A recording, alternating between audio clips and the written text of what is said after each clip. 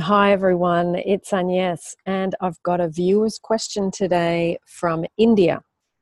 Now, India says, thank you so much for your videos. They have been truly helping me learn to love myself more and better.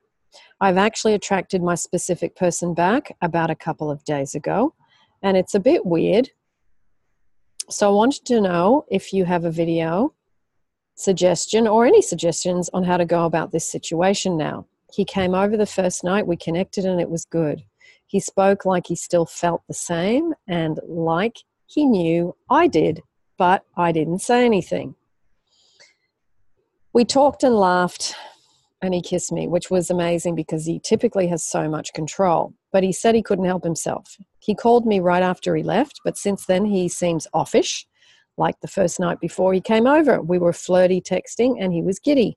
And when he came over, he was in a great mood. He did ask me, was I going to go crazy on him again? LOL. I know he is a reflection of me because I was a bit nervous and unsure on how to be. I have been ramping up my self-love again and trying to refocus on me. I was looking forward to us reconnecting, and I knew this was going to be an area that I was going to have to work on once we started talking. I felt like it's on-the-job training. LOL. So I am excited about growing through this as well and seeing me and my SP in a stronger, closer, committed relationship than before. So I am wondering, what should I be doing now as far as meditations and improving our relationship? I feel like he's testing me already. Should I just focus on self-love meditations or what? How does it work if I want to improve this? So, India, thank you for your question. Now, when someone starts to reappear, it's about keeping your focus and maintaining what you're doing, okay? Because so often people launch back into, oh, I've got what I want now, and then they go back after the person, they drop their routine, they drop what they've been doing, and then their specific person starts to move away again, okay? So you're saying, wondering what I should be doing now, you continue.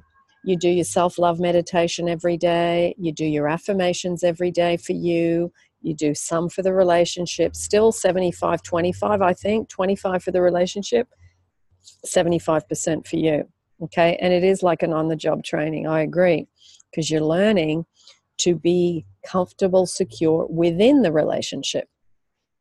So also, I would do some kind of scripting. You can write it how you want it to be with them. I'm happy and grateful now that. Use your person's name and we're now getting closer and closer. We have a better relationship than last time. I'm able to maintain my own self. I bring that to the relationship. I give to the relationship. Therefore, he receives and I receive as well. This is a mutual benefit relationship. Okay, I love how we go out for coffee, go to the movies, lay in bed together. I feel the love from them and they feel the love from me. They are my soft place to fall and I'm their soft place to fall. We are equal, loving, and we are both committed to taking care of ourselves so that we have a loving relationship. So that's an example of a script. So it's continuing on. It doesn't change what you do when you're trying to manifest a specific person or when you get a specific person. You maintain your own self.